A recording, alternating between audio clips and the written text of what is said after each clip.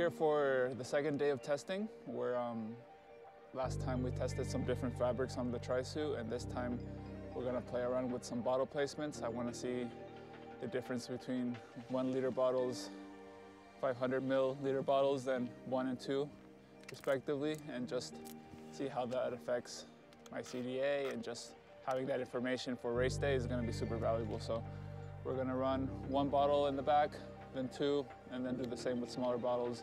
And at the end, we're gonna play around with the BTA size as well. See 1 liter, 500 mils in between the arms. And yeah, with that information, we'll just have better decision-making capabilities for race day. So yeah, super excited.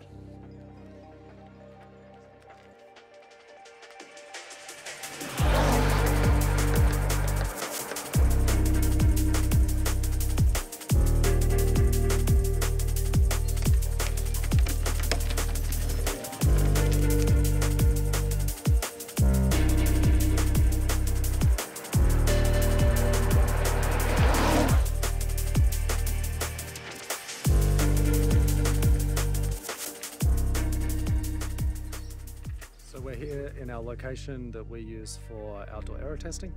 The system that we're using for outdoor aero testing is by Streamlines, a company from the UK that have developed a really comprehensive hardware software package that allows us to rapidly test different configurations, different variables, different setups on bikes.